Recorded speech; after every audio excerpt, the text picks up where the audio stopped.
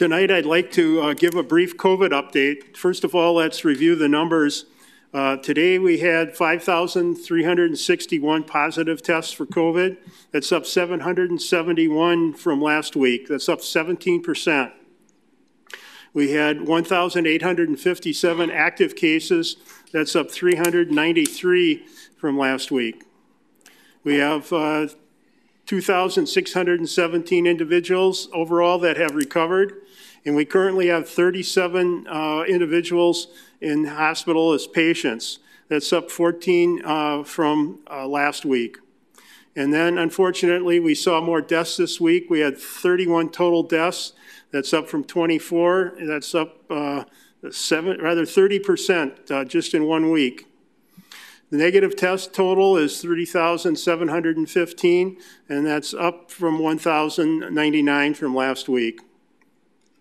The Wisconsin National Guard testing site last week completed 279 tests on Wednesday and 223 tests on Friday. Sheboygan County will continue to have community testing through the Wisconsin National Guard on Wednesdays and Fridays at the Sheboygan County Aging and Disability Resource Center in Sheboygan Falls through December 9th. There will be no testing, however, on Wednesday, November 11th for Veterans Day and Friday, November 27th for Thanksgiving holiday.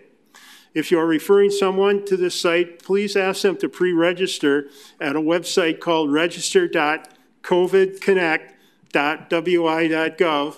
The traffic at that site usually slows down substantially beginning at noon, and the wing comes prepared with 450 tests each time.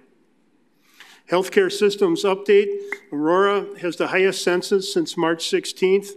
Their bed unit is filled, and a secondary unit has a handful of patients.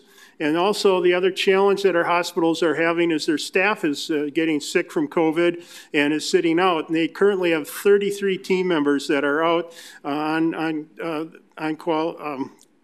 quarantine.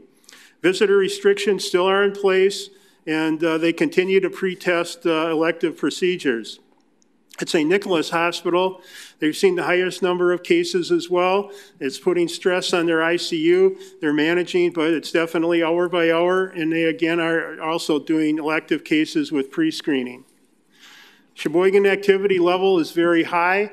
It's strongly recommended. Community actions are to avoid going places where safety measures are not in place, to wash your hands and use hand sanitizer, to always wear a mask in public, to disinfect frequently and use items and surfaces as much as possible.